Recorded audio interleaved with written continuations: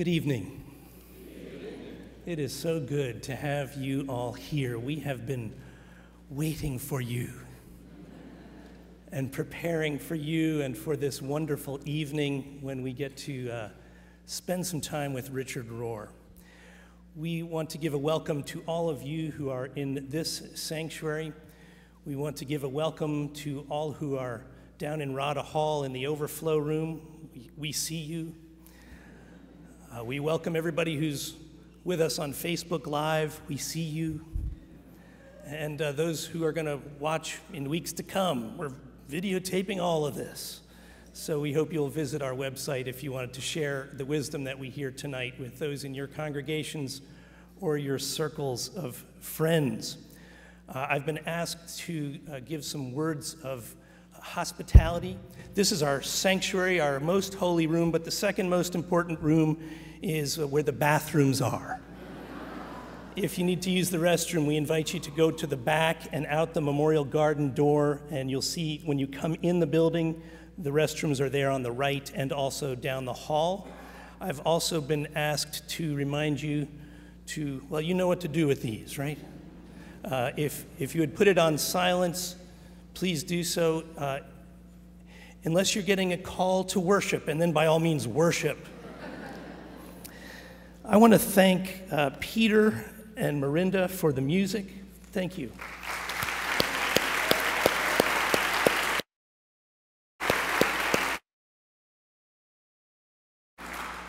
I want to thank the staff of the Chatham United Methodist Church. They have been working behind the scenes for weeks and months to prepare for this evening. I want to thank the volunteers that around here we call disciples, who have been part of the welcome team. If you've seen anyone with one of those welcome badges, they are part of the Ministry of Hospitality in the Chatham United Methodist Church, and they have been preparing for you and are so grateful to have you here. Our hope is that tonight can be more than just an event. Our hope is that we can engage the living God. Our hope is that God might be creating an ecumenical witness, an ecumenical community, which is the future of Christianity, that is more than just one night.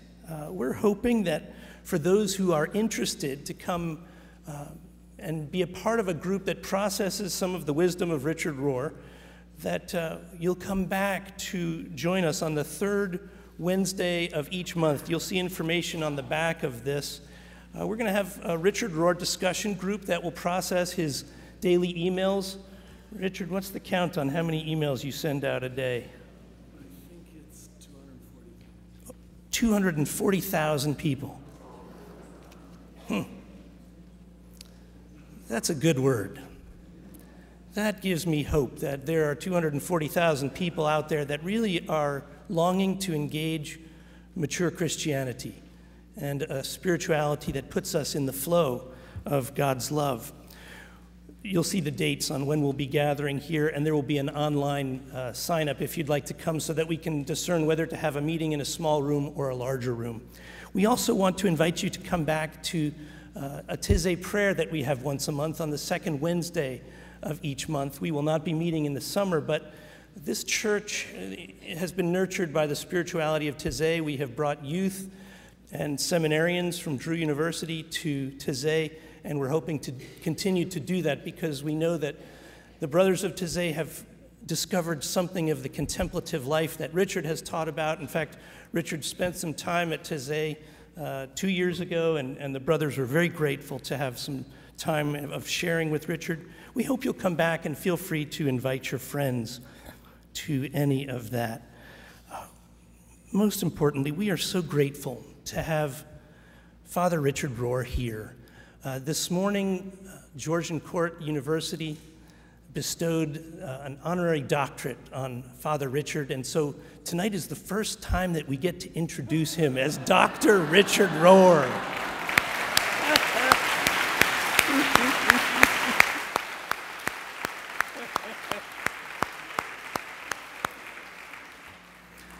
I know you're not into the titles, but we sure are. We just love this about you. Richard has made a difference in my life and in so many of our lives. He has shown us a way forward that is authentic, genuine, grounded in the spiritual life, and always pointing to a deeper truth, a deeper relationship with this mystery that we refer to as the triune God. It is such an honor and joy to welcome Father Richard Rohr.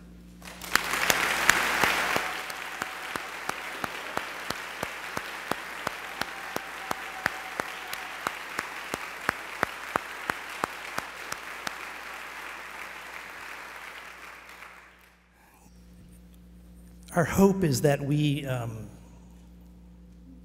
are in the flow tonight of God's love.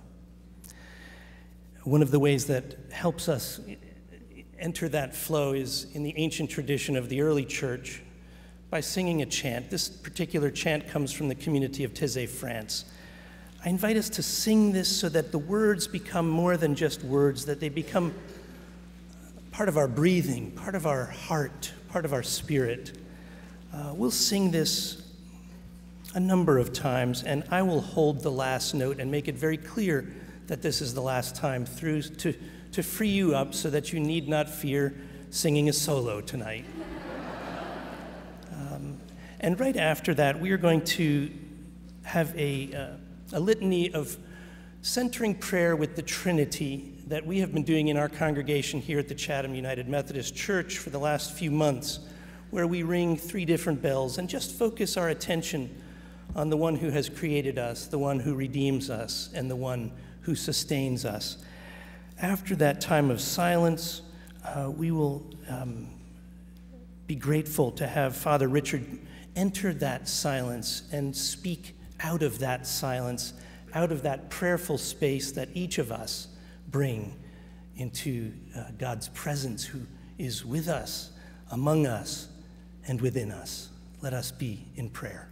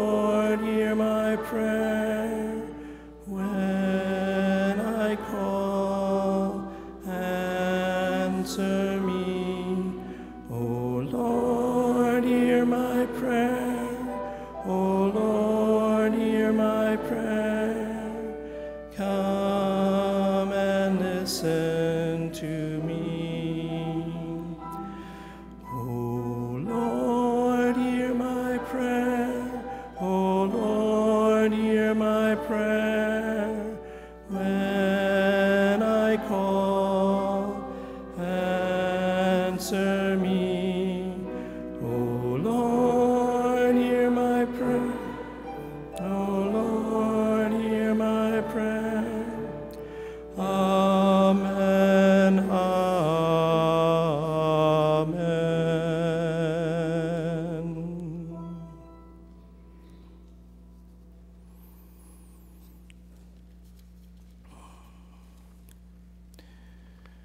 We pray in the love of the Trinity, who invites us into relationship.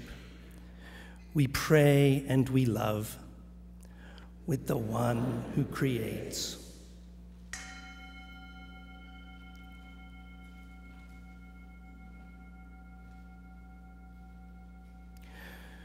We pray and we love with the one who redeems.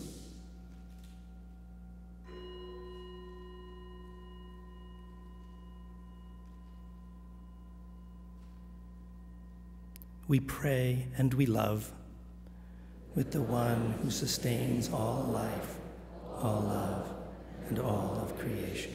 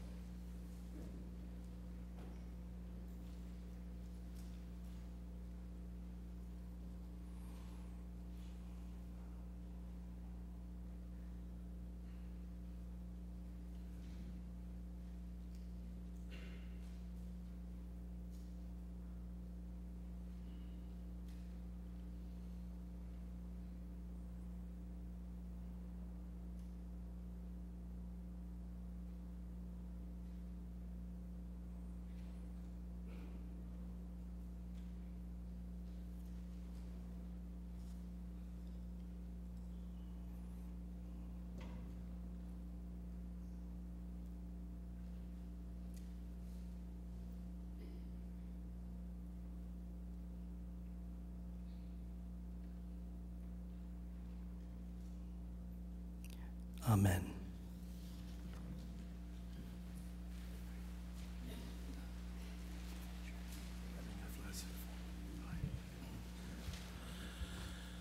Good evening. It's an honor, and I mean that sincerely. I thank you for your trust. I thank you for the kind invitation. The moment we walked onto your grounds, we received nothing but warmth and smiles. And it makes me so sad about some of my own beginnings. I grew up in Kansas, and right across the street was a little Methodist church. I'm talking about 1950, that's how old I am. And we didn't have air conditioning in those days, so the windows of the little Methodist church were always open. We would hear the pretty Methodist hymns coming out the window. But I was told, please don't hate us for it, never to go in that church. It was a Protestant church. We couldn't even build that big a bridge. Now, you know, our wonderful Second Vatican Council happened in between, so it's been 60 years since we thought that way, but it's such a sad memory to come to a place like this filled with so much goodness and so much love. The only Methodists I did get to meet, because I wasn't allowed to go in the church, I don't know if I was going to be struck dead or what, but there was the Methodist home down a block where the older people were taken care of. My mother ran a little beauty shop on the side of our house, and the little blue-haired ladies would come all hour, and my mother would make their hair more blue, I think. And I remember getting mothered. I was mothered to death. I was my mother's favorite. Even my siblings admit that. And that was a gift, but it was also a curse. But not just having my mother's favoritism, but all these little Methodist blue-haired ladies who just fussed over little Dickie. That's what they called me. So I always saw this is a loving group of people, but it always seemed so sad and so strange to me that we lived in our little tribes. Now, if we couldn't build a bridge from Catholic to Methodist, who I've always called the kindest of Protestants,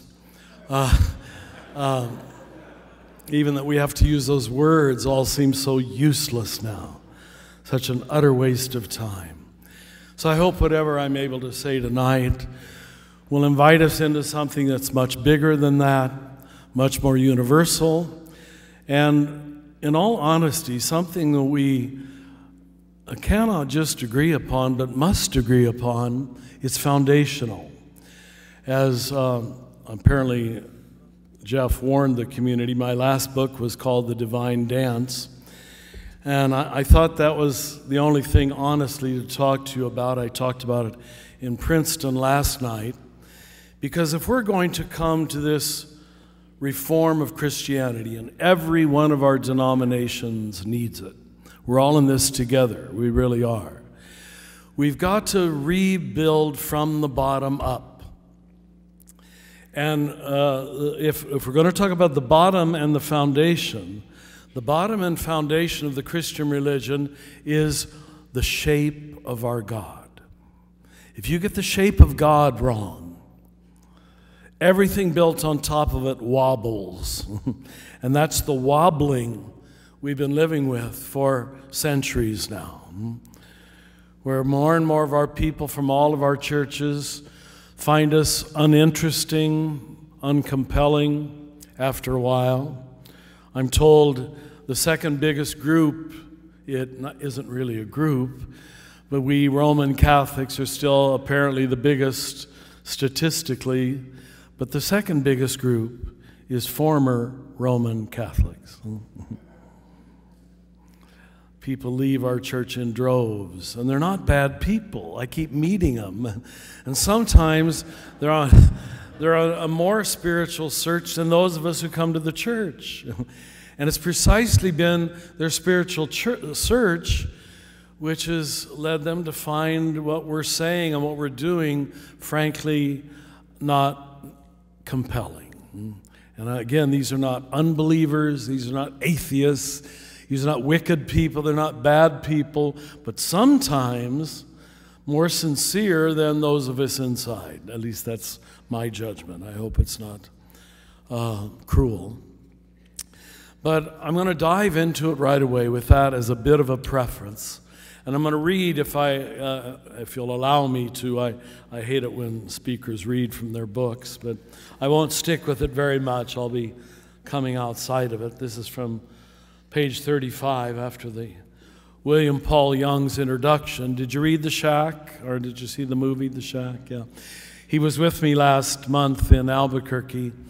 We were down at the convention center, and no one in their wildest imagination would have thought you could fill a convention center with a trinity of teachers, William Paul, myself, and Cynthia Bourgeau, the Anglican priest, talking on the Trinity. No one would have imagined that the Trinity could be a subject of actual passion and interest.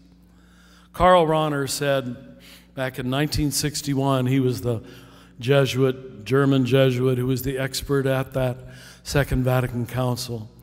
And he said we could drop the doctrine of the Trinity tomorrow, and 98% of Christian practice and belief would remain virtually untouched. And he was talking about all of our denominations. None of us would think of denying the doctrine of the Blessed Trinity, but in terms of pastoral, practical effect, it's had almost none. Of course, all we'd been given was what I call a dualistic mind. And if there's one thing the dualistic mind cannot deal with is something like three. I don't know how to process that. It was made to order, to force us to a different processor. And I hope whatever I might try to say tonight will help you in that same direction. But let me get back to page 35 of the book. In his book, The Structure of Scientific Revolutions, those of you maybe educated in the sciences had to read that book early on in many schools, Thomas Kuhn popularized the word that we're all familiar with, paradigm shift. Paradigm, some people say. He made clear that even in the scientific field, a paradigm shift is tantamount to what religion calls major conversion. And it is equally rare, he says, in both science and religion. I know it's rare in religion, but I was sad to find out that it's rare in science, because we're dealing with the same ego in both fields. And once human beings have wrapped their opinions around what they believe, it takes major conversion to change it. But again, I was shocked that I thought of scientists as people who believe in evidence and logic and reason. But Kuhn makes a convincing case that they aren't any better than we are. And if you read the book, he says toward the end, at least as I remember, it's some years, that for the most part, for a new scientific theory to become widely accepted, the previous generation actually has to die off. That's how attached people are to their opinions. That's what happens to Christianity when it no longer teaches the contemplative mind. You see, the dualistic mind is the mind that divides the field of everything into two. Republican, Democrat, as we've seen, gay, straight, black, white, Catholic, Protestant. And you think because you chose sides, you're smart. Do you realize how stupid that is? You're presented with two alternatives. This is about the only mind left in Western civilization, because the church, Christianity, hasn't been doing its job. Now, I'm lucky, as some of you know, I'm a Franciscan, and I come from a tradition that from the very beginning was taught the contemplative mind. And it's a different mind. It's a different processing system where you don't divide the field of the moment into what threatens you and what doesn't threaten you, what's new and what's old. You leave, by the grace of God, the field open. It is what it is, what it is, what it is, what it is. And I don't have to label it Catholic or Protestant. That's no basis for truth. It's no basis for reality. I don't have to label it gay, straight, black, white. Why is it, brothers and sisters, that things like racism have lasted, and certainly this last year showed us, at the highest levels of Christianity? 2,000 years after the incarnation of God in Christ, and we aren't any better than this. That very often, Christians reflect the same level of thinking that everybody else does. And then we're not really an alternative society. We're not really an alternative consciousness. But I want to say, and I hope this talk on the Trinity will help us understand, it's not just bad will or evil people. You weren't taught a different processing system to recognize your dualistic mind and to let go of it, because it frankly is not an avenue to truth. It's just an avenue to being opinionated. Do you need much proof after the last 18 months that we live in a country of highly opinionated people? And that is a judgment as much on the right as it is on the left, all right? Don't expect anything new. Don't expect anything good from this level of thinking. It's, as the alcoholics call it, it's stinking thinking. All right? And the church once knew better than that. But after, our food fights at the time of the Reformation, 500 years ago exactly, and then followed by the high-level rationalism of the Enlightenment of the 17th and 18th century, we all bought into it. We lost our own unique access point, the unique way of knowing that Paul takes for granted. Paul teaches beautifully, especially in 1 Corinthians, 2nd and 3rd chapters. But, if you weren't trained in a religious order in the Catholic Church, and not even all of them, if you didn't go to the Eastern Church where it was held on to much or deeply, most of us in the West The word contemplation is a new word. Now, why did they even create such a word as that? Because already by the Desert Father period, 3rd century, let's say, the word prayer, which we all take for granted, had already become so trivialized by misuse. Not obeying what Jesus told us. Why do you babble on like the pagans do? Don't you know God already knows what you need? Yeah? That he was clearly talking about some other form of prayer than verbal prayer. In fact, we know that from Luke's gospel, when the disciples of John the Baptist come and say, teach us a prayer like the disciples of John the Baptist. And it seems it's almost a concession. This prayer that you and I all love, that we call the Our Father. It's the only known verbal prayer that he ever gave us, because it isn't the foundational prayer.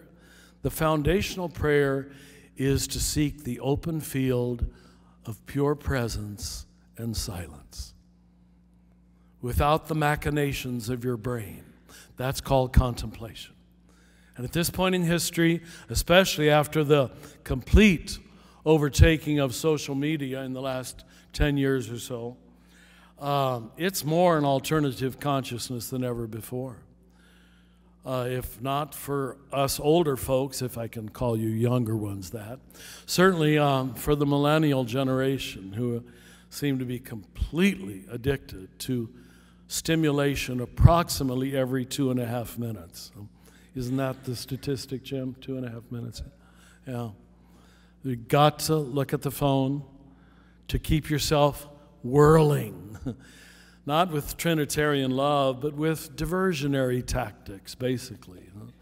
So we don't know how to fall into that deeper place where the field is wide open. It's all about strengthening your opinions very often, because you only listen to your chosen TV channel on the right or on the left. This isn't making us wiser. Almost the glut of information is making us stupider. Is that a word? I guess it isn't. Back to Thomas Kuhn. At the risk of sounding like I'm making a serious overstatement, I think the common Christian image of God, despite Jesus, who came to utterly undo it. There's something symbolic about saying this on the day we call Ascension Thursday, where the whole mystery of Christ comes full circle. The one who came forth from God returns to God and shows us the treasure map for every human life who follow him on this same path. But even though Jesus presented himself as a part of an intrinsic, inherent relatedness, which reshaped the shape of God, for the most part, and without knowing you personally, I'd be willing to bet that 99% of you in this room, unless you have a contemplative prayer life or have studied the mystics, your operative image of God is very close to Santa Claus. An old man on a throne, usually white-skinned, white beard too. The Latin word for God is Deus. And if that sounds like Zeus, don't be surprised. It's the same word because it's the same concept. A monarchical God, a lone substance, omnipotent, always omnipotent. I counted the prayers in the Catholic sacramentary. Over half of them begin with Almighty God, Almighty God. You see, if we'd understood Trinity, we would have had to balance out 50% of the prayers. If you want to say Almighty God, that's all right. But let's replace the other 50% with All Vulnerable God. St. Bonaventure, our Franciscan mystic who built on St. Francis, he tried to give us living metaphors by which we could picture and understand the shape of God. Because many of us are visual learners, and until you get an image, you can't get it. This God who is relationship itself. And he said, picture a water wheel of 3 buckets, eternally emptying out, knowing they can empty out because with absolute certitude they will be filled up. And if a Christian ever tries to define love in any other way than a balancing of self-emptying and infilling, you don't have a Christian definition of love. And most Christians don't. They think it's all about infilling, and have had, for the most part, very poor training in self-emptying. You can't self-empty unless you know you'll be filled up again. And if we can't rely upon an infinite love, an infinite source, if we can't trust that even our brother and sister Christians will be there to pick us up or fill us up or love us up, who of us is going to empty out? Of course you're not. Huh? So in fact, we had a God who was largely operating out of meritocracy. It all depended on merit, worthiness, moral positions. God loved you if you were good. Who of us wasn't directly or indirectly taught that? We were not in touch with an infinite source. We were in touch with a finite source that was always pulling itself back when you weren't good enough, when you weren't pious enough, when you weren't prayerful enough. History has so long operated with an imperial and static image of God, a supreme monarch who is mostly living in splendid isolation from what he, and I use the word he intentionally here, because in this model, God is almost always perceived as masculine. And people are even upset. They report me to the bishop when I say she. Isn't that interesting? Why would that upset anybody? Unless we get equally upset by the he, but we should know, and if we'd known God as Trinity, we would know God is beyond gender. That's a human concept, huh? Now Jesus, that's different. But see, we pulled Jesus out of the Trinity, we pushed him onto a throne and made him into God, and so we started calling God he.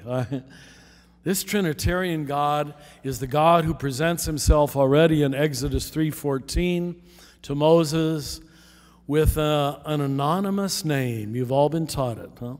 I am who I am. I'm not going to risk giving you my name because you're going to think you know who I am. It maintained mystery from the very beginning, so none of us could presume we know who we're talking about when we talk about God. The first centuries had this kind of humility. The reason religion has become so arrogant and so divisive and so exclusionary is because we each think we've got the right definition. We know. What arrogance. I should well be on my knees before I come into a pulpit like this and think I can presume to talk about who God is. But I have to rely upon the tradition, the mystics and the saints and the scriptures, and say, well, they've been charting a course. And the holy ones, the communion of saints, say this is what God looks like. So let's lay that as foundational. That the only language available to religion is metaphor. Period. Period. And I could defend that before the Pope. Well, this Pope would be no problem. But most popes, that's the only language possible. It's like. Listen to all of Jesus' parables of the kingdom. Everyone begins, the kingdom is like. It's called a simile or a metaphor, an approximation. Never, that's it. You got it. And that started with Exodus 3:14. I will be who I will be. Almost as if playing a game with us. Don't you think you're going to get a hold of me by giving me a name? So, perhaps the very title of the book strikes you as a bit frivolous, The Divine Dance. But any of you educated in Christian theology, you know why I chose that as a title. It took the Christian church 3 centuries to unpackage the language of John, well, all 4 of the Gospels, but most especially, it comes to a head John 14 to 17, where almost nonstop, Jesus talks interchangeably of himself as the Son as his Father. He came forth from the Father. He is the Son. He gives us the Spirit. The Spirit came from the Father. You line up all these passages, and I'll just be honest, it sounds like theological gobbledygook. I don't know what he's talking about, and I know this is true, at least in Catholic churches. When I'm reading from John's Gospel, the eyes just glaze over. They don't know what he's talking about because they're not Trinitarian for the most part. They would never deny the Trinity. But it wasn't unpackaged. I was raised by wonderful Irish nuns in Kansas, and I remember Sister Ephraim coming in the 3rd grade. In fact, I think I talk about her here in the book. And they wheeled her in on a wheelchair, sweet old Irish farm lady. And she told us she was going to teach us about the Trinity. And of course, she holds up the shamrock. It's just, children, God is like the shamrock. Now, don't think about it. Of course, she was absolutely right. This is unthinkable. It's like David Bohm said about quantum physics. The universe is not only stranger than you think, it's stranger than you can think. Huh? And I want to say that about the Trinity. It was made to order to undercut the rational mind, the dualistic mind. The Trinity is not only stranger than you think, it's stranger than you can think. But anyway, back to the metaphor. It took him 3 centuries. Then a group of fathers of the church called the Cappadocian Fathers, Cappadocia is eastern Turkey, they came up with what they thought was the best metaphor for the Trinity. And they took the word from the world of Greek theater, perichoresis. Peri, the word periphery, you know. Choresis, the word choreography, you know. Sure enough, so don't call me a heretic. Don't report me to any bishop. All right. The fathers of the church said God is a circle dance. Hold on to that, all right? Because you're hardly going to get any better 17 centuries later. God is an event of communion. I want you to check out your scriptures tonight when you go back so you know I'm not a heretic. And some Catholics do love the scriptures too, not all of us, but we're trying to rediscover Scripture. And I want you to go to Genesis 1, 26, 27. And there it says, let us create in our image. This was always very shocking to our Jewish monotheistic ancestors, because there's no doubting in the oldest manuscripts there's 2 plural pronouns used. Let us create in our image. And we know he wasn't talking the English royal we, but clearly it's the first intimation, and I can only call it that, the first intimation of what we're going to eventually recognize, that in the beginning is the relationship. And everything that's been created in that image is relational. Now, finally, in the 20th century, we have the mind to begin to think that way. We couldn't form the metaphors. I see that Jeff put on your little name tags that you have a picture of the atom. You don't have to take it off of your coat jacket, but you'll notice it's 3 particles endlessly cycling around one another. The basic building block, although now we've discovered even smaller particles, of the entire material universe. When I first said this about a year ago to a crowd, atomic physicist, we have nuclear labs in New Mexico, he came running up and he said, Richard, it gets better than that. He said, our word for this connection between proton, electron, and neutron, we call it bonding. It's an infinite bonding that was never undone until July 16th, 1945, right south of where I live. And then Robert Oppenheimer, who was watching, the first time we deconstructed the atom and created the atom bomb, He said this came from his deep unconscious. He said this site where it first happened, where we undid the building block of God's creation, it should be called, and if you come to New Mexico, you can visit it, Trinity Site. It's called Trinity Site. He didn't even know why he named it that, but he said it came from someplace deep inside of me. You know, when you start connecting to what Carl Jung would call the unconscious, maybe we'd call the communion of saints, maybe others would call the collective. When you start plugging into that, you find out the truth is one. And that all the sciences are coming like the three blind men approaching the elephant, coming at it at the scientific level, the theological level, the psychological level, the philosophical level, the sociological level. And we've wasted a good 100 years now.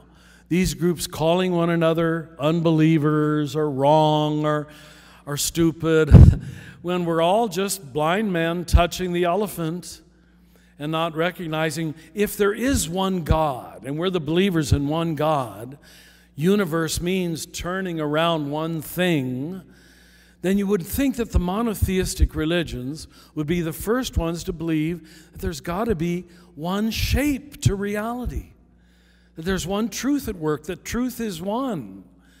Now, my ability to formulate that truth is very limited, but I'm not going to deny the capacity for absolute truth, or we live in an incoherent universe. And many say this is why we're creating such a high amount of mental and emotionally ill people. The soul was not meant to live in an incoherent universe. You're supposed to have meaning and direction and purpose. And once we see that the shape of God is the shape of everything else, and that everything else, you included, are truly created in the image and likeness of God, and that you have no control over that, it's not your place to decide, well, she has it and he doesn't. All right?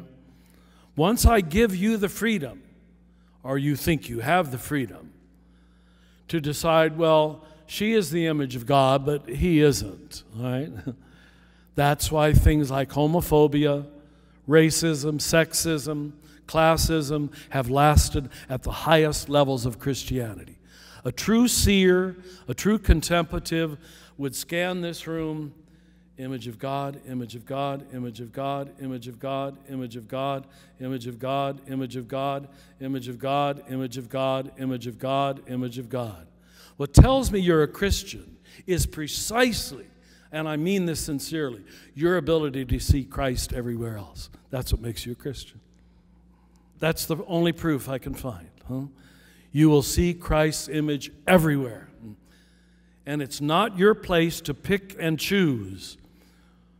These black people don't have it. These gay people don't have it. These Protestant people don't have it like I was trained in. What a waste of time, huh?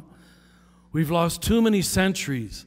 The gospel was meant to be a socio-political, economic revolution.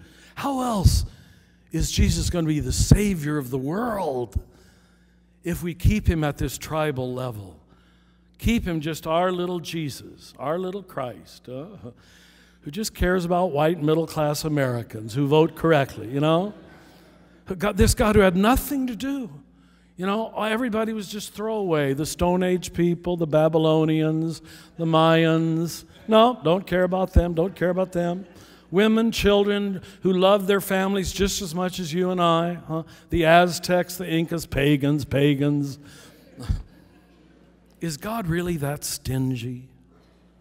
Is God really that stupid that he was waiting for Roman Catholics to appear? That he was waiting for evangelicals to make sure the Bible was inerrant? You know, that only occurred the last century. We got along 19 centuries without an infallible pope or an inerrant Bible. That's both the 19th century. Now, why did that happen? Because we just came from the 16th, 17th, and 18th century where we were put on the huge defensive. Everybody in Europe was smart.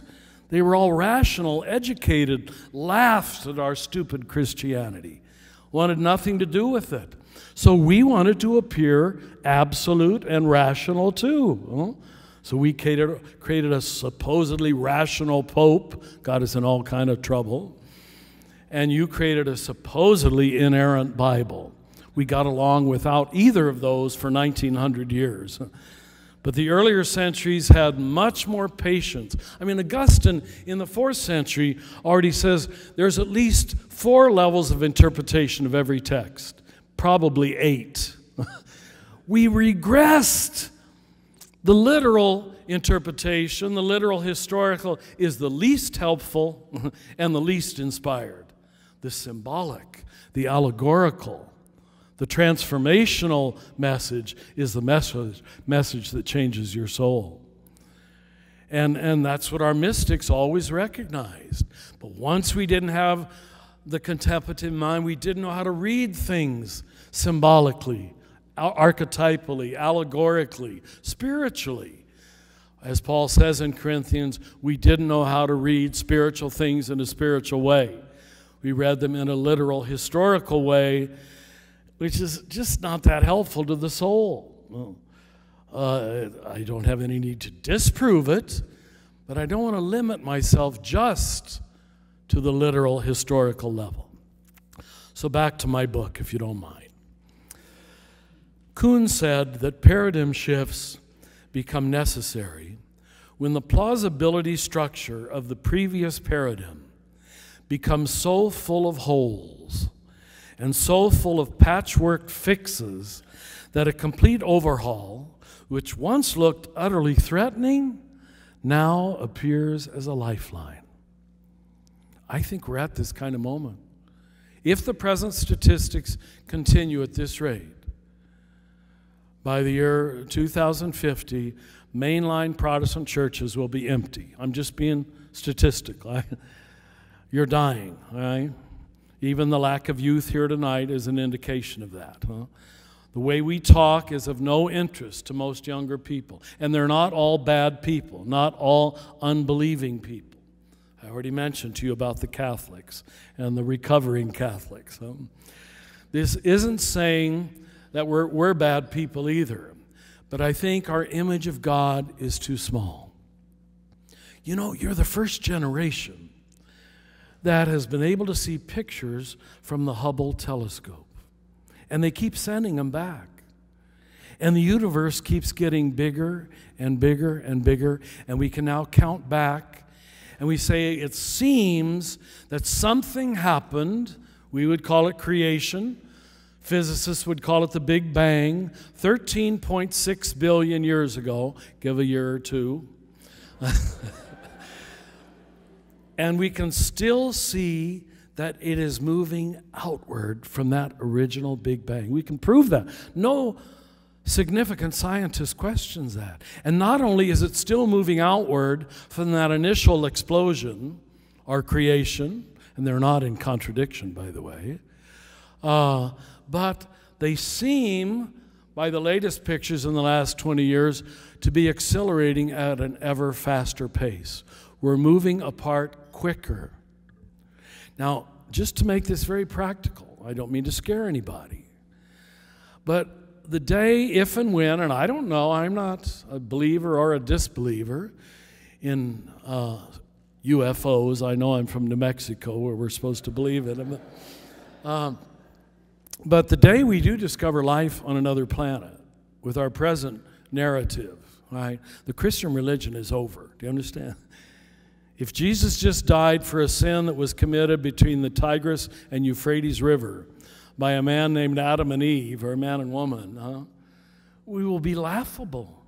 We have to have a God that is at least as big as the universe that the next generation takes for granted. We cannot be a tribal religion anymore. We have to get as big as our God is. And that's what God has a habit of doing. Creating people in his own image. And a big God creates big-hearted people and big-sighted people who aren't afraid of the future, who aren't afraid of otherness, who aren't afraid of tomorrow. In fact, on this Ascension Thursday, before he leaves them, he tells them not to be afraid. Don't waste time looking up into heaven, but I'm going ahead of you into Galilee. And that's the risen Christ. He's always leading them forward into history. But you would have thought, and Pope Francis has been saying this, you would have thought that the Christian religion, this is his term, was an antiquarian society, the seller of antiques and museum pieces. For some reason, we're in love with the good old days when God was God, Give me that old-time religion when God was God. Do you see the atheism in that? You see the agnosticism in that? If God isn't present right now in this room, we're in trouble. And if I got to look back to Joshua and Judges and Exodus to find God, then we're all in trouble. We are in great part, and I mean this sincerely, not offensively, I hope, responsible for the phenomenon of Western atheism and agnosticism. Because I've counseled too many people who call themselves atheists and agnostics. And when they describe to me the God they've rejected, you know what I'm going to say? Well, I don't believe in that God either. You've rejected a God who doesn't exist. But they're still rejecting this old monarch, white skin, white beard, Zeus, throwing down thunderbolts, liking some people, torturing other people for all eternity. Many people I know and I have counseled had to reject such a God for their own healing from PTSD that they got in the first grade when they were told if they weren't God's friend, he would torture them for all eternity. Oh my God. This is an unworkable universe. It's an unsafe universe. You can't operate. Those images, and neuroscientists have told me that. You tell a little first, second, third grader such horrifying stories as that, it resides in the brainstem forever, where all fear does, where all abuse does. And I've met people who are PhDs, like I am as of today. Whatever that means. Who they'll have this massive education, and they'll still have an infantile understanding of their Catholic faith. Just because it's still in the brainstem. Do you understand? And it's mostly fear-based. It has little to do with love of God. It has little. Why would you search for a God who's out after you? Who's making a list, checking it twice, going to find out who's naughty or nice? If your basic image of God is negative, now you Methodists are lucky. I know we're not all Methodists here, but your Wesley, I think, was a little mystic. But not all of our Reformed traditions have that same grace. Some, spoke of human nature as being totally depraved. That is a pit so deep. It's so far from what I was taught as a Franciscan. You know, Genesis says it 5 times in a row. It was good. It was good. It was good. First chapter of Genesis. It was good. It was very good. We begin with original innocence. But you know what? And this is almost perverse. We jumped to chapter 3 and decided to begin with original sin, a word that isn't even in the Bible. We began with the problem and made Jesus into a mere problem solver. Do you see? We ignored Genesis 1. It is good, it is good, it is good, it is good, it is very good. Read it when you go home. I didn't make that up. And we have to rebuild Christianity on a Trinitarian notion of God, which I'm still going to try to describe, but a positive anthropology of the human person. No offense to my Lutheran brothers and sisters, because whenever I see Luther movies, honestly, I identify with Luther much more than the Pope, because he was a true reformer. But like, you know, what did Carl Jung say? The greater light you have, the greater shadow you cast. Luther says that the human person is a pile of manure covered by the snow of Christ. He's not doing us any favor. Do you understand? You can't a positive theology can't undo a negative anthropology. When you've already dug a hole and put people in it, and how terrible they are, fire and brimstone sermons, to convince you that you needed my salvation. So it's called learned helplessness. Make sure the whole congregation feels sinful, shameful, and helpless, and I'll come along as the divine Savior and say, well, I'm a priest. I can forgive sins, you know? That's called job security, all right? It's called codependency. It's not going to save the world because it gathers people to that lower brainstem level of reaction. Not people in love with God, not people in love with the world, the future, the planet, but basically people, and I think being honest, people who are largely motivated by fear. The lowest level of human motivation for anything. And we were allowed to get away with that for so long that a lot of us took it for granted, that we were supposed to be afraid of God. You've certainly been told this by Jeff and many of your preachers. The most common one-liner in the Bible is do not be afraid. Now, I've never counted it myself, but some say it actually is 365, or it's at least close to 365, one for every day of the year. And yet most of us were encouraged to be afraid of God, afraid of the church, afraid of the last judgment, afraid of hell, afraid. We appealed not to love, the highest level of motivation. And you know what happens when you do that? You create a whole congregation that operates at that level of motivation. And again, the events of the last 18 months are making this painfully apparent to most Christian congregations, that we were not an alternative to the rest of society, on left or right. I'm not taking sides. But how about instead of God being an eternal threatener, how about having God as the ultimate participant? Not eternal threatener, but ultimate participant. I'm going to try to describe the two paradigms in stark contrast.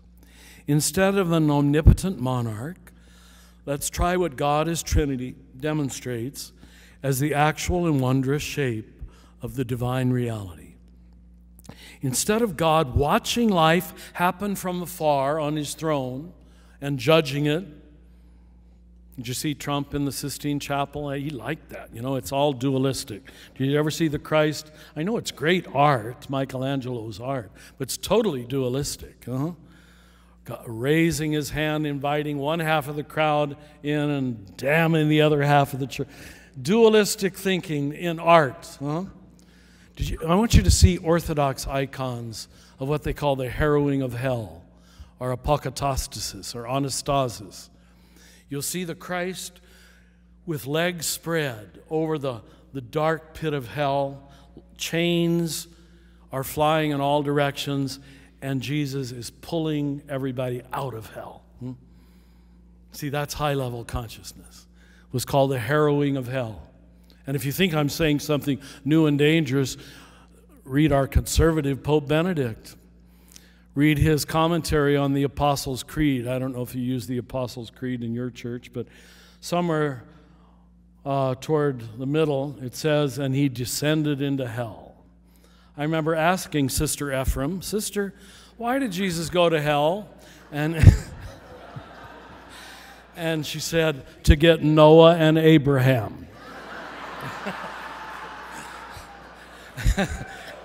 Of course, well, my little third grade, okay, sisters can't be wrong, but what are Noah and Abraham doing in hell? Of course, this isn't the Dante notion of hell at all. This is Hades, Sheol, the place of the dead.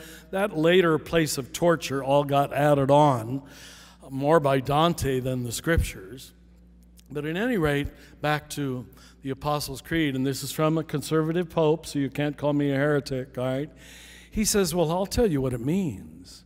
If Christ visited hell, then hell doesn't exist. Because Christ and hell cannot coexist. Christ is the undoing of all death. There is no hell. And then John Paul II says the same thing. You can check it out. His general audience, June 28th, 1999. He said to a group of huge conservative Catholics, when will Catholics realize that heaven and hell are not geographical places, they are states of consciousness? Right? From a pope, if that impresses you Catholics, all right? They're states of consciousness. And there's probably, I hope not, there's probably people in hell in this room right now, for good reasons and for stupid reasons. But hell is a self-chosen state that almost always proceeds from dualistic thinking. So instead of this God watching life from afar and judging it, like he appears to be doing in the Sistine Chapel, how about God being inherent in life itself? What else could it be? Come on, be honest. What else could God be? How about God being the life force of everything? If Trinity is true, if this water wheel of infinite love, if in the beginning is the relationship, here's a language that maybe a lot of you will understand. God is much more a verb than a noun. That's what we're saying. God is much more a verb than a noun. God is much more an action, a presence, a connection, a communion that connects you to everything and keeps you in love with everything. When you're not in love with everything, you're not in God. There it is. That's hell. And God is the supreme connector. And you see it in holy people. They have no trouble loving the outsider, the supposed enemy. They're resistant to creating enemies, even in their minds, because God has done God's connective force through them and in them and with them. Another man came to me after I gave this talk in New Mexico a few weeks ago, or something similar to it, and he came up and he said, "Richard, do you know I'm an electrician?" And he said, "Do you know electricity cannot work by a flow in one direction? It has to be in a circuit." I said, "Really? Why didn't someone tell me that?" The whole physical universe, you leave here and go home. The whole physical universe is relationship, is circuits and flows and cycles and orbits and circulatory systems and photosynthesis, and nothing exists separate. And that's what quantum physics has recognized, that all quanta will die immediately if you separate them. They have to be cycling around something else. There is nothing in the universe that is not in an ecosystem of connection. And the galaxies know that, the atom knows that, and everything in between knows that. You want to know who doesn't know it? Human beings. We try to be separate and superior. That's the way the human ego works. That's what the ego wants more than anything else, to be separate and to be superior. Once you let go of those two games, you'll find this communion, this connection, this underlying flow, much more evident and obvious and everywhere. The belief in God isn't a huge leap anymore. It isn't an impossibility. It isn't believing 6 impossible things before breakfast, like C.S. Lewis said Christianity had become. But in fact, is your deepest intuition about the nature of yourself, your own soul, your own body, and your own family. How about God being the life energy between each and every object? Now, here again, atomic physics helps us.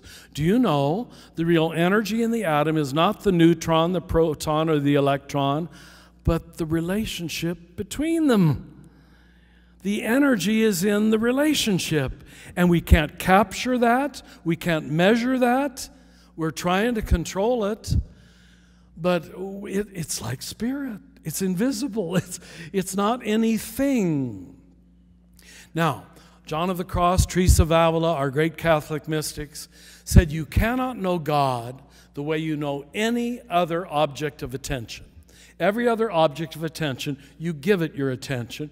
You as a subject objectify it, pay attention to it, describe it, try to understand it, and that maintains what the Zen Buddhists would call the subject-object split. I'm the subject over here, that's an object over there, and I know it by analyzing it. I know it by seeing it in a discriminate way. Now, can you imagine there's another way of knowing? To not split into subject and object, but to know things subject to subject. That's contemplation. You can only know God in loving God. Pseudo-Dionysius, 5th century. Bonaventure, Francis. Why did Francis call everything brother sun, sister moon, sister fox, brother air, sister fire? It was a subjectivized, enchanted universe. It all lived inside of this one divine flow. But he's the first recorded person, and that was the 13th century. The first recorded person to grant subjectivity to the natural world. Now, if you think I'm going into dangerous territory, now I'll appeal to the Catholics again. You know, we Catholics are those strange people who believe that Jesus is really present in bread and wine. I know all of our churches have different opinions on that, different explanations of that. I'm going to be very Catholic. Of course. It's just taken this whole mystery of incarnation to its logical conclusion. Once you see the flow, you see it everywhere. I know when I celebrate Mass very often, I say to the crowd, it's easier to convince bread of what it is than it is to convince you. St. Augustine said that in the 4th century. Keep feeding the body of Christ to the body of Christ till the body of Christ knows it's the body of Christ. You are what you eat. And Flannery O'Connor, I was just corrected on that the other day. I was giving this credit to Dorothy Day, but someone came out to me, those smart people in Princeton, and said Flannery O'Connor said it. She said, if the bread and wine thing is just a symbol, to hell with it. To hell with it. It's just a symbol. We don't need symbols. We need reality. Either God is invested and incarnate in the physical world, or we're living in an unsacred universe, which is why we can pollute the planet the way we do, which is why we can do what we've done to this one and only earth that we have, because it wasn't sacred. It isn't sacred. And it isn't up to you to decide what human beings are sacred or whether the earth is sacred, all right? It really is an all or nothing proposition. Either this whole thing came forth from God or it didn't. Either God created all things or God created nothing. And that would even be a strong philosophical position. If you're going to believe in one God, who else created the Mayans? Who else created the Incas? Who else created the Babylonians? We say one God created all things. We were raised in my generation on a horrible little document called the Baltimore Catechism. And I've got to say it here. Yeah. It was written by a Monsignor from New Jersey. Yes. And imposed on generations of Catholics. Not high-level theology at all. But if you still have, I still have my dog-eared copy of the Baltimore Catechism, right? It was question and answer. Some of your churches had, the Lutherans had catechisms, I know. And I want you to open up to question 16. Question 16, now the way I was raised in the 50s, we had to memorize the answers. And you were tested on it constantly. And sister would give the question, and the whole class would come back, and she would say, question 16, where is God? And then she would put out her hands, and we'd all say together, I'm going to find out who are the true Catholics in this room. Here is the question, where is God? Very good. Question 16, God is everywhere. Well, then almost the entire rest of the Baltimore Catechism says, Well, we didn't really mean that. God's really only in the Catholic Church. And really only in the tabernacle, which we have up here, you know. And only the priest has the key to the tabernacle. Do you see much symbolism there? Huh? We're in control of God. Oh, the pretensions of the human ego. To think we can capture God, we can control God, we can dole out God. But don't think I backtracked on real presence. I believe in real presence, I think, more than most Catholics do, who seem to come to communion in a rather haphazard way. And you really wonder, but they haven't been taught how to be present to the presence, so they don't know how. It's not their fault. They weren't taught contemplation. See, the other way of knowing than analysis is to know something by being present to it. That's it.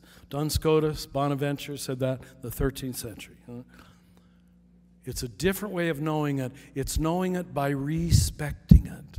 Respect comes from the French, to look at something the second time. The first look, the first gaze is functional, exploitative, pragmatic. Is she good looking? Can I make any money from it? That can't get you very far. But to look at something with respect, to take a new pair of glasses and look at it with love, and see it in its wholeness, that's basically what it is to be a mystic. You see everything in its wholeness, not in its parts.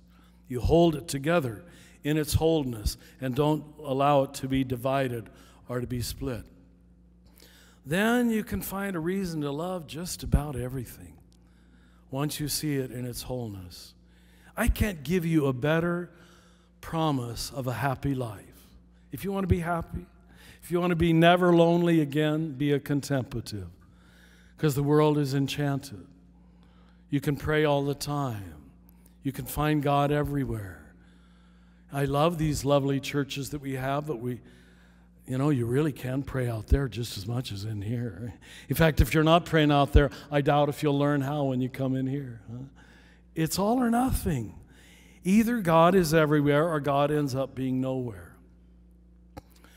So how about God being the life energy between, allowing everything to be respected, subject to subject, brother, sister.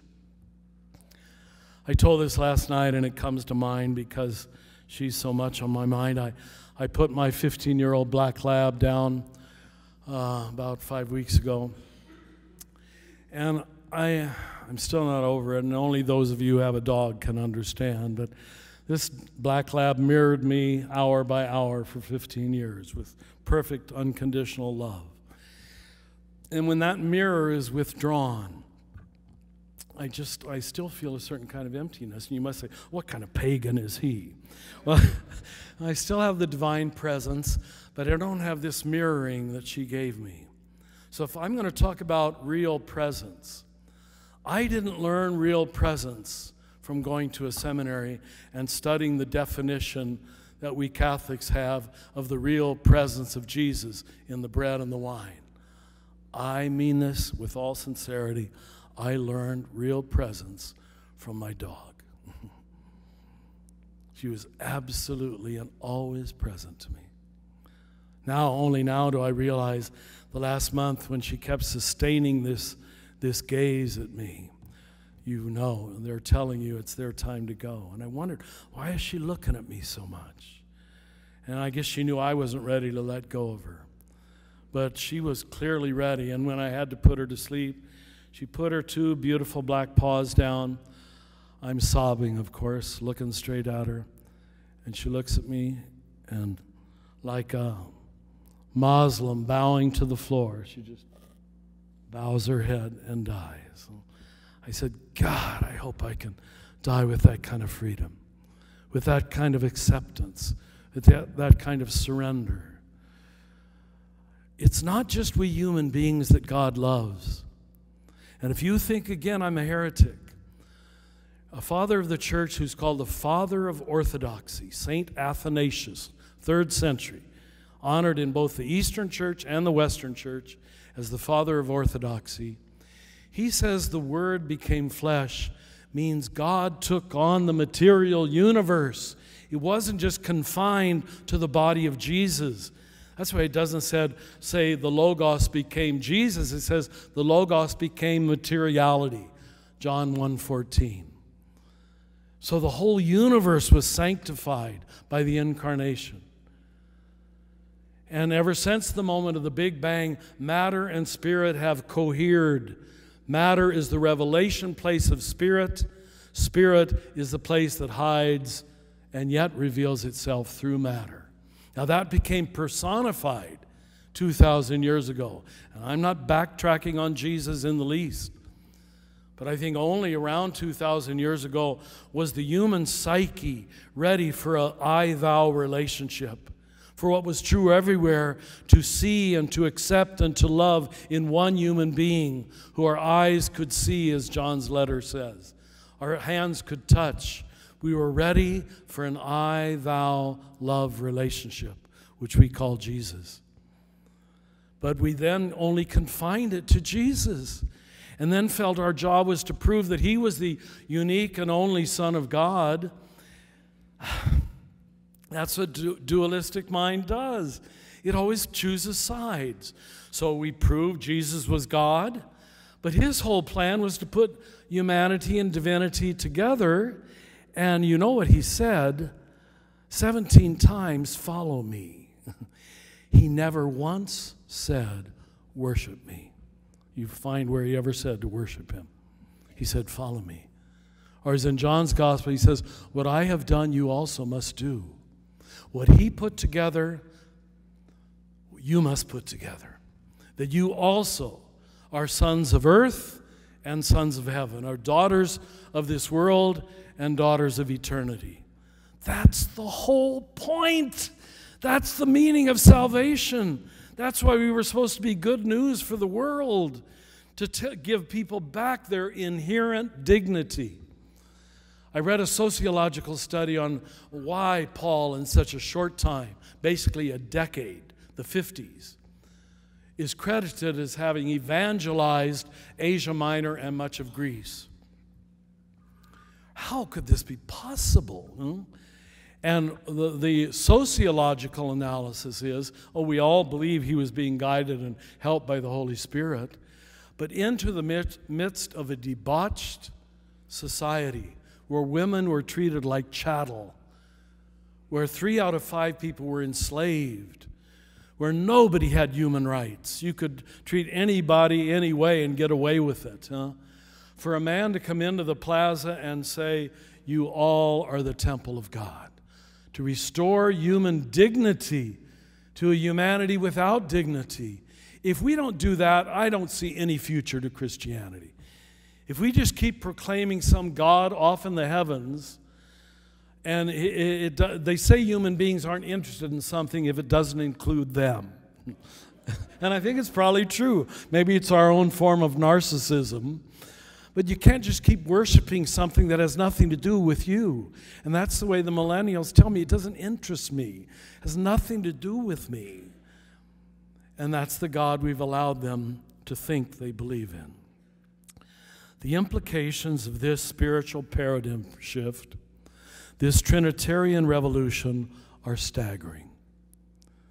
Every vital impulse, every force toward the future, every creative momentum, every loving surge, every new springtime, which you're enjoying in your beautiful green state, every dash toward beauty, every running toward truth, every ecstasy before simple goodness, every leap of elan vital, every bit of ambition for humanity.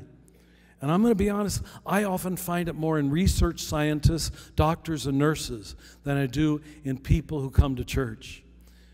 And I'm just picking on Catholics. They come late and leave early because it's so boring, apparently. Apparently, that's all I can conclude.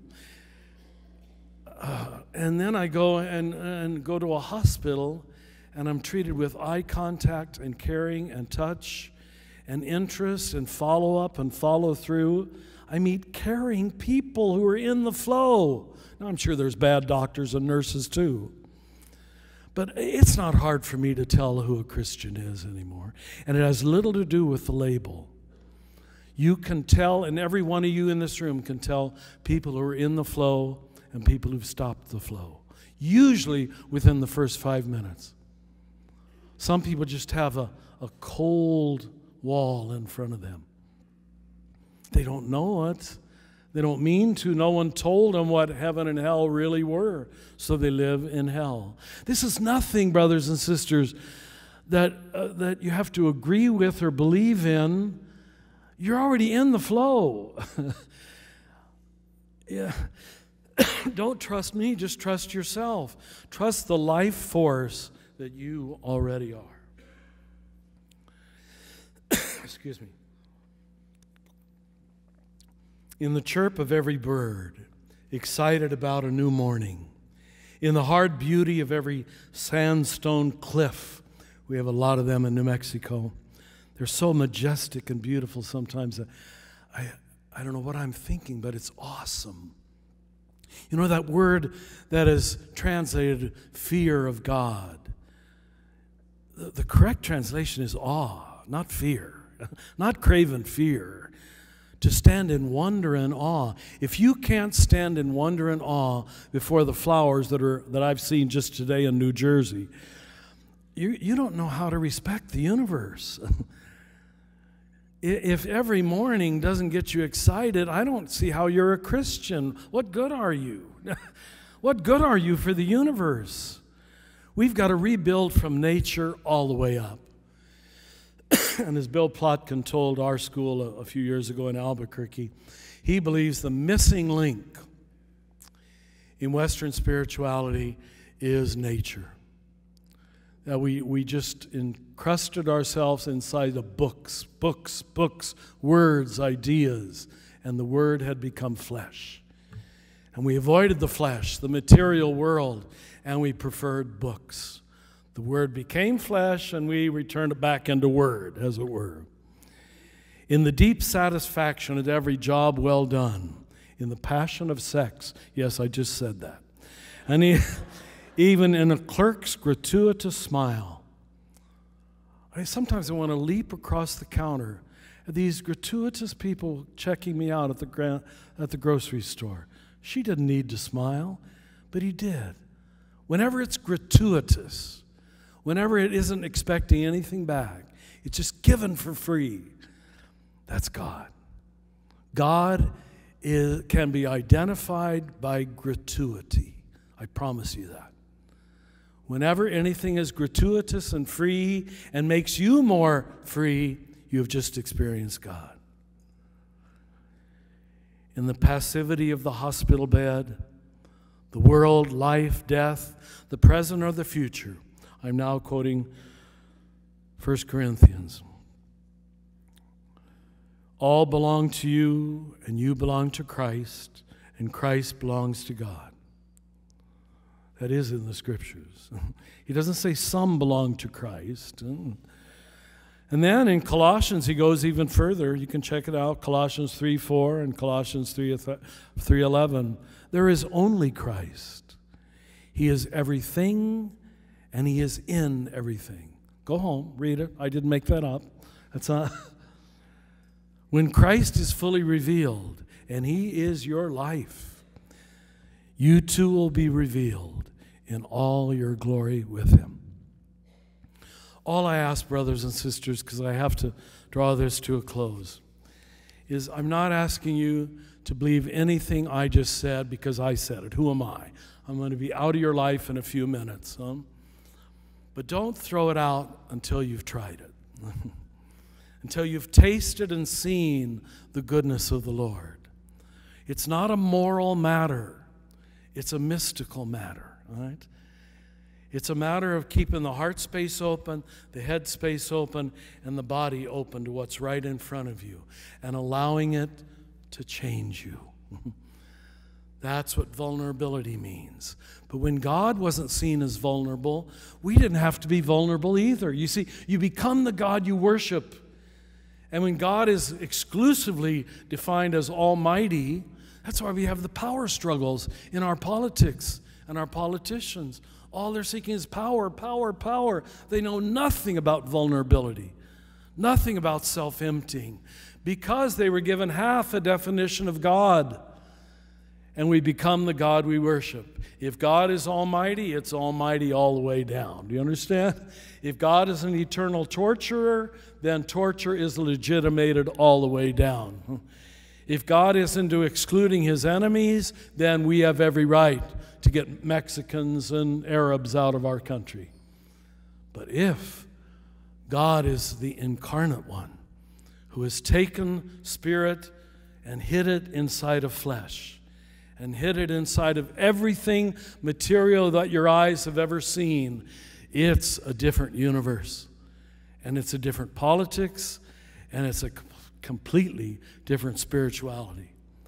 But this Christianity can't waste any time on excluding.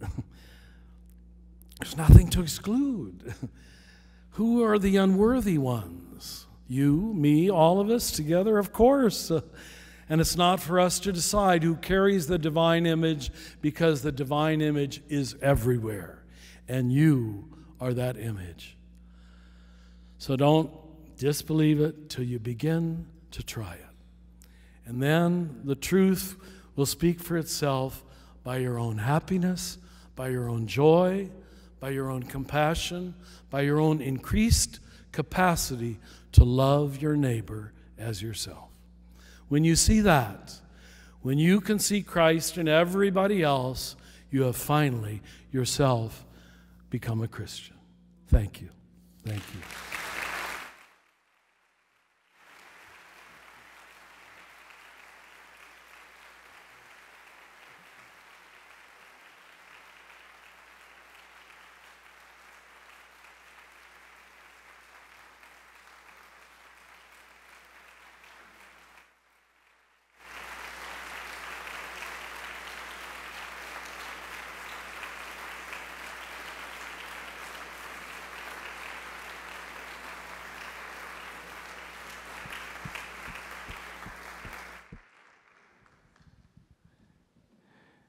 Friends, Father Richard is going to spend about 15 or 20 minutes. We'll have some question and answer. If you need to leave, we understand.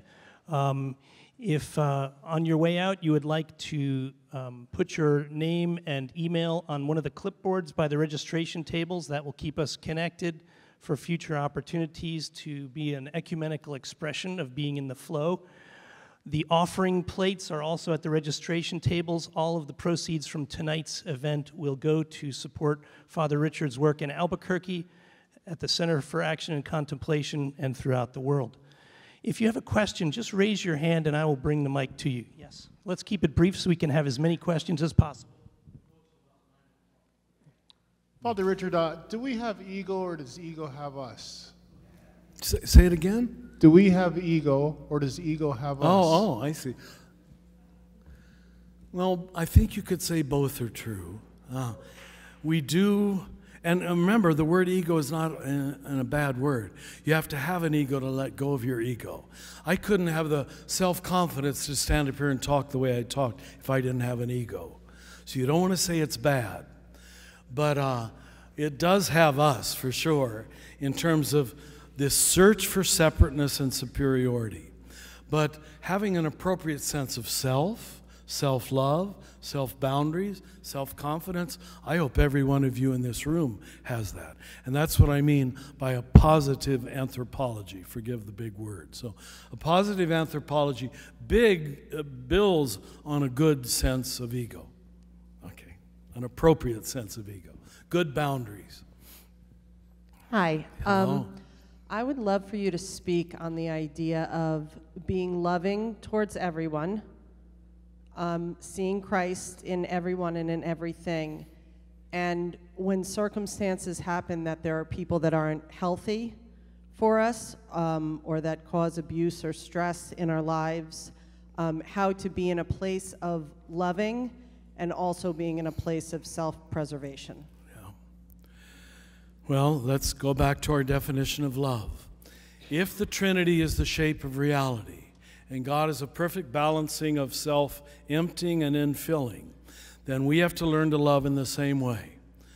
balancing the outflow with the inflow, just like the electrical circuit. Now, it takes much of our life to learn that balance.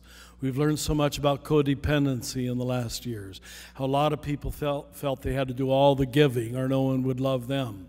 And that created its own set of problems. So I think the main thing that we have to be freed from, and it's just my opinion, but is our judgmental mind that labels and categorizes things as worthy of love and not worthy of love. That's the dualistic mind that we have to be freed from.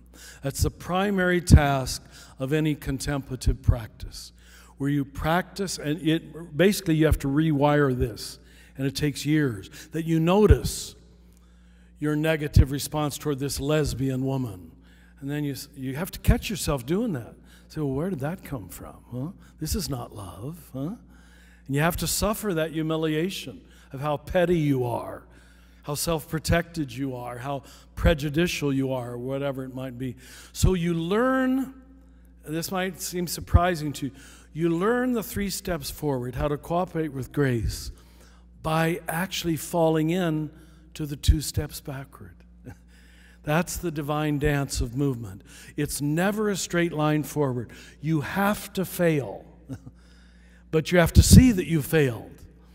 Now, the medieval saints called that weeping over your sins. Like I said, I'm in my 75th year, and you'd think I'd be holy by now, but I still see myself with inner petty responses, and I just want to cry sometimes, you know. I don't shame myself anymore like I did when I was young. I don't carry the guilt, but I still take the responsibility for it. Richard, that was a really petty thought. You're not in the flow. So now I've developed a tuning fork much stronger than when I was young, that I can tell when I'm in the flow and when I'm blocking the flow. And it's all about love. It really is. That's all you will be judged on in the evening of life, as John of the Cross says. But what makes it hard to love some people, and of course some people are hard to love, we all know that, but it's increased by your judgmentalism toward them, that you think it is your job to change them now. Neither of those might or might not be true, that it's your job to change them now. Our only obligation is to change ourselves. Always, always, always, always.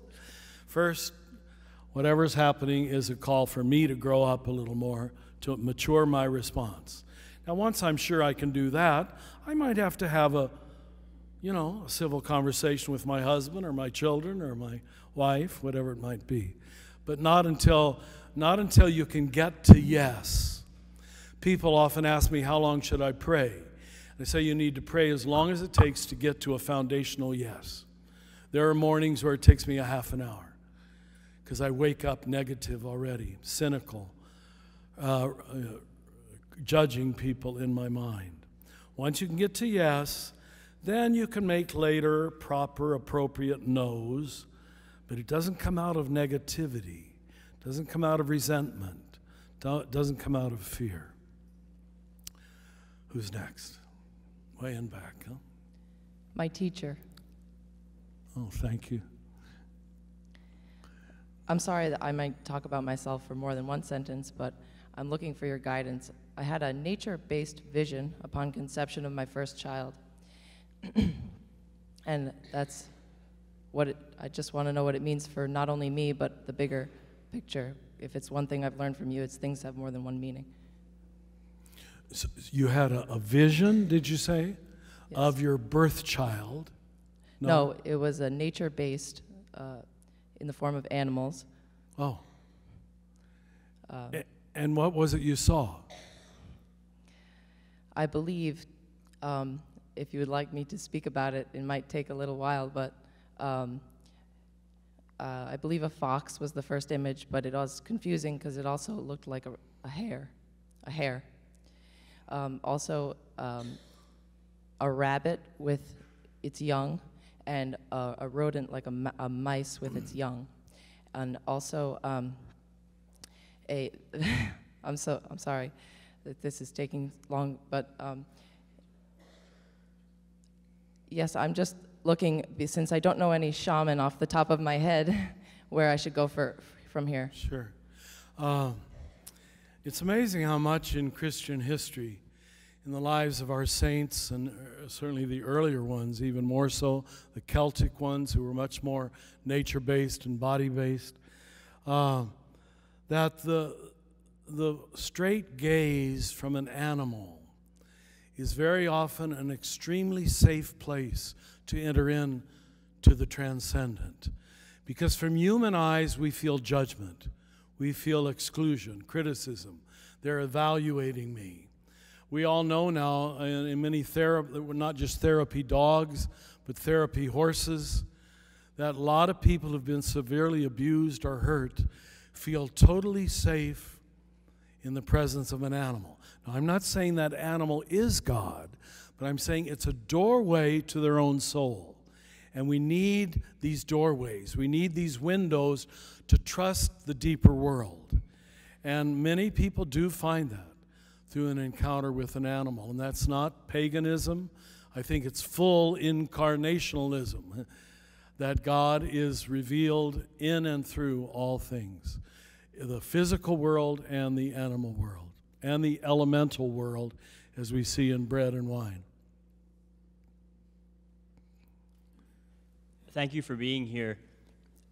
Chatham and Princeton are relatively middle-class communities. Do you feel like this vision that you're sort of proposing is something easily accessible within marginalized or poor communities? Is it something those folks sort of intuitively know? Or is it something we in the middle class sort of have to learn? You know, I am of the belief that we intuitively know this. And I say that because of my observation of children before the age of 5. There's a kind of mirroring that many of you have experienced from your own babies and your own children.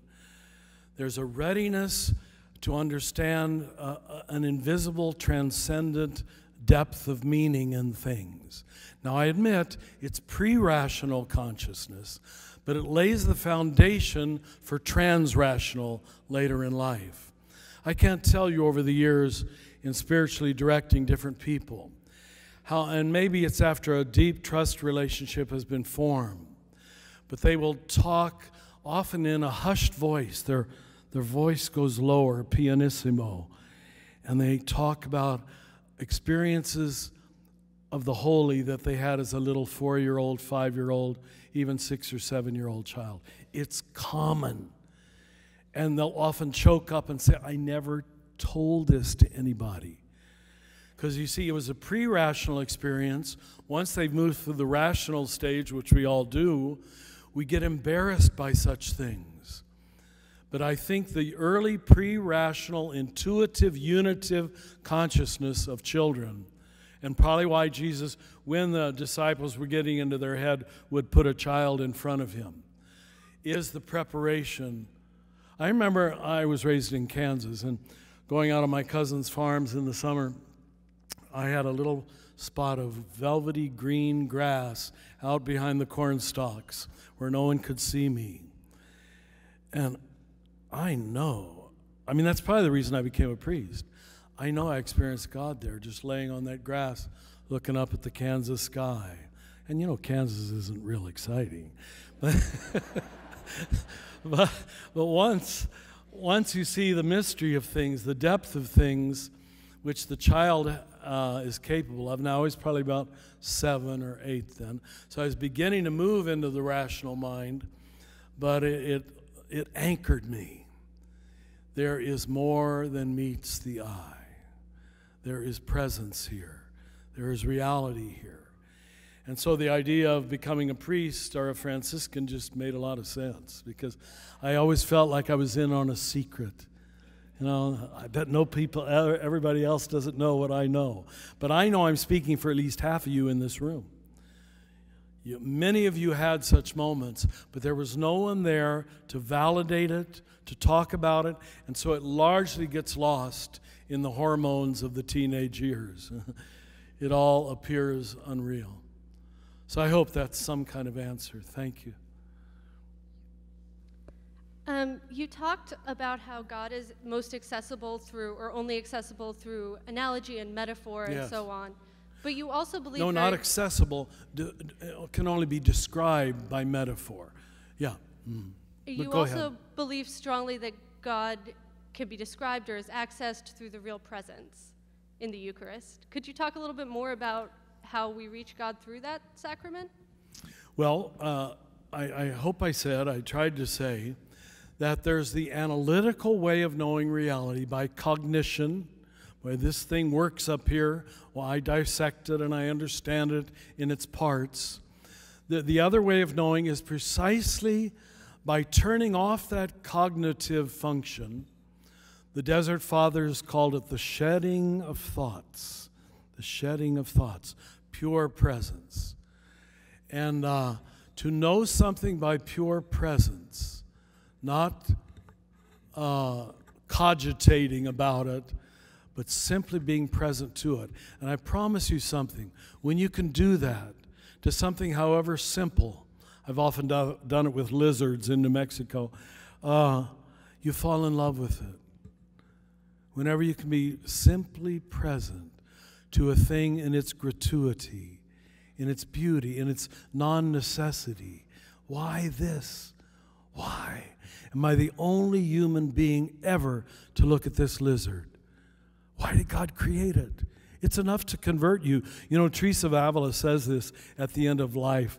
She says, once you get it, even a sardine can convert you. Once you see the presence, once you intuit the communion, the connection, you intuit it everywhere. So the bread and the wine for us in the churches is just the focus point. Get it here, struggle with it here, fight it here, resist it here, surrender to it here, and then you'll see it everywhere else too. But the downside of our Catholic over-idolization of the bread and the wine was we stopped with the bread and the wine. You understand? Like I'm in a lovely, poor Mexican-American parish in Albuquerque, and these dear people, it's so easy to preach to them. They just eat it all up. I hope that's some kind of answer. But they will receive communion, and then, you know, we Catholics have the golden tabernacle. Well, we have it on a side altar. And then they'll genuflect to the altar, the tabernacle. And I'll say, don't you realize you just became the tabernacle? You missed the point. You're the moving vehicle that holds the body of Christ. You're the new Ark of the Covenant, but you didn't get the point. You're still bowing and scraping before God out there, God over there. That's what creates atheism. As long as God is out there, over there, human beings are not interested in anything that doesn't include them. So I hope that's some kind of answer. Presence is a way of knowing. I talk about this mostly in my book, The Naked Now. Also, Immortal Diamond. Yeah. A couple more, I guess. I just want to return to something that has already been mentioned, but maybe to be a little bit more directive with it. Sure. How do I love the person that has abused me? How do I love the person that has intentionally hurt me? I don't know how to do that. I'm trying to work with the framework from the proposition and believing in it. Sure. But I'm having that challenge, and I dare say probably many of us. Sure, we all do. You're speaking of a universal problem. You know, Meister Eckhart says, God always and only loves God's Son in me. If you are the body of Christ, and God cannot not love God's Son in you. I don't know, are you familiar with Merton's distinction between the true self and the false self? What we have a hard time loving, and you probably should, is people's false self. You see? But once you can learn what I was saying, image of God, image of God, image of God, to look beyond, yeah, he's an abuser and he has to be stopped. I'm not condoning the behavior by any means. But I can still love God's image in him. That's the true self, hidden with Christ in God. I love to tell a story, and it comes to mind now. I was on a commission for the Franciscans in Rome for 3 years, and I have to go over to meetings in Rome, and I'd always take a little side trip up to Assisi. And I was sitting next to this older Franciscan. We sat in seniority at these long, big refectory tables, and we got to know one another, and got pretty friendly. And he said to me one day, he said, "Richard, you're going to know the day I die." I said, "Really?" He said, "Let me tell you why." And you can find some of these pictures on internet if you want to. He said, in 1945, I think it was 45, when we Italians killed Mussolini and strung him up in the square in Milan, he said the crowds, and then I've seen camera pictures of this, are just battering his body, and the blood is flowing down, and his girlfriends and everybody's being beaten. He said, I and 2 other friars in our brown robes came into the square, and we knew we had to use the authority. The Italians wouldn't hit a priest, at least in 1945 they wouldn't. I think they probably would now. But we walked into the middle, we said, "Basta. He is still the image of God. He is still the image of God." And we cut him down, and the 3 of us on our shoulders carried the bleeding body of Benito Mussolini out of the square and buried it in a secret place. And the cops came to us quickly saying, "Where is he? Where is he?" They said, "We're not going to tell you." And they said, okay, they finally agreed. "When all 3 of you are dead, we will release it to the press where he is buried," so they wouldn't get in any kind of legal trouble. I guess my friend is still alive, because we still don't know. I do know the other 2 friars have since died. But I tell this story because it makes the point so well. Even Benito Mussolini, even Adolf Hitler, objectively, I'm not saying subjectively, objectively carried the divine image. You see, we got to stretch it that far. That's why I say it's all or nothing. Now, that doesn't mean we tolerate the behavior of a Mussolini or a Hitler, but it is not ours to disrespect the body of Christ in any of its forms. And everything is the body of Christ. Hello. I wanted to ask you about a lot of the discussion, the talk this evening. A lot of these ideas are very similar to Buddhist beliefs systems, you know, the dualistic. Truth is one. Yes. And I grew up Catholic, but I would say, you know, of the last 10 years or so, I think I've found Buddhism and discovered this kind of dualistic and finding presence and contemplation. And I feel that the Buddhist, the philosophy gives you a lot of tools that help you find a presence and a contemplative mind. For Christians, where, and I'm wondering if, first of all, that's why Buddhism is all of a sudden becoming very popular in the West, if other people like myself are finding these truths through that. But if you're of the Christian faith, where can Christians find those same tools within the Christian text to help them relieve their suffering and their hell and all of that? Sure. That's much of the curriculum of our living school, to retrieve the Christian contemplative tradition, which we have just as strongly, but that's why I gave you that bit of history about the Reformation and the Enlightenment and rationalism. We pretty much lost our unique access point.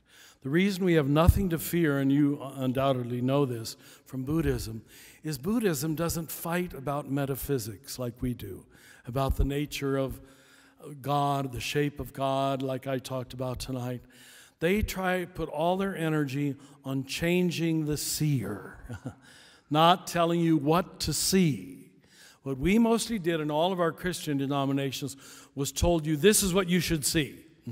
Mary is immaculately conceived. You know? Jesus was born of a virgin. And those are just of no interest to much of the world anymore. because they didn't change the seer. The book I just finished, On the Christ, I have a chapter entitled Our Friends the Buddhist. While we were fighting about metaphysics most of our history, what the Buddhists did, and this is forever to their credit, is spent centuries of meticulous observation of how the human mind works, all right? And there's just no denying it. They're brilliant at it. There's nothing to fight. Just try their practices, and you'll see well, I don't need to tell you. They're true. It's obvious. Read Thich Nhat Hanh or Pema Chodron, and just say, try this little practice. It's not going to deny your belief in Jesus or anything like that, but it's going to refine how you see. And very often can lead to profound compassion. Once you change this, not telling people what to see, but teaching people how to see. So we would like to think, it's probably arrogant of us, but that we got the best of both worlds. That we haven't rejected our Christian tradition, but I, as a Franciscan, was given access to the whole thing. Most Catholics in the parish church on the corner in New Jersey don't necessarily get big Catholicism. They get parochial Catholicism, and that's okay, but it grows old after a while because it doesn't feed the soul. It's not big enough, do you understand? So for many people, this is why they are so fascinated by Buddhism, because it asks something of you instead of you wasting any more time asking something of other people. You grow up, you change your way of seeing, and who of us can't admit that we need that? I certainly know I do. But thank you, and I pray that you can fill in the gaps for whatever I said poorly. Thank you. Good night. Thank you.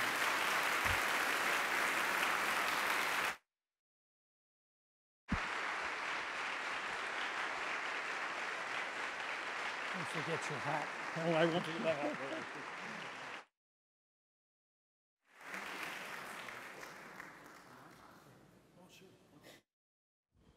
Friends, I just want to ask if you would summon your prayerful energy. This is an opportunity. I know so many of you have been praying for Richard from afar. This is an opportunity for us to pray for him in our midst. And so, Father Richard, I'm going to invite you to just come down here to the center of this aisle. And I'm going to invite us into an eyes open prayer, that we can just focus our loving gaze on Father Richard. And I invite you to look back at the eyes of love that have loved you from afar for so many years and who wish you nothing but goodness. Gracious and loving God, we give thanks for Richard.